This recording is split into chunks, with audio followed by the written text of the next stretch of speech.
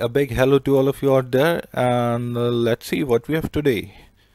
So, this topic is important for all the managers who are actually providing sales data to the supervisors or GMs. So, let's see how it can be handled. If let's start with a blank Google sheet. So here we are actually talking about a trend line. Most of us does not actually would like to deep dive into the data provided by the sales team or maybe by the production team. What we are actually interested in that how the trend line is formed and where were the peaks and why were the dips. And before getting comment on the peaks and the dips, you need to make sure that they are correctly highlighted. In order to do so, you have to start with a spreadsheet, and let's name it net sales. Once you are done with it, what you have to do is all such spreadsheets do have two similar columns. The first one is the date.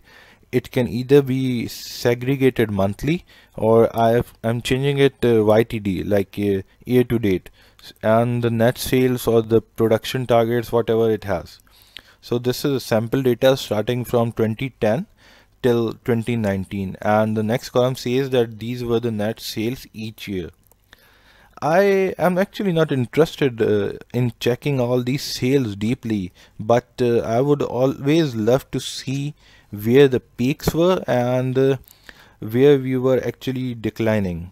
And this is please make sure that this is just a sample data, so it has only 10 rows of data, but it can be done for thousands and thousands of rows, and Google provides us luxury of doing this for any number of rows or any data.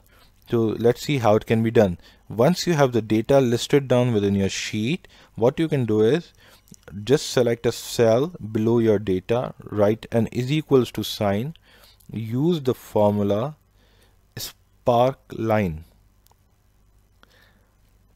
Sparkline is a formula, and then select the complete column starting from the initial value to the last value, close the bracket and hit an enter.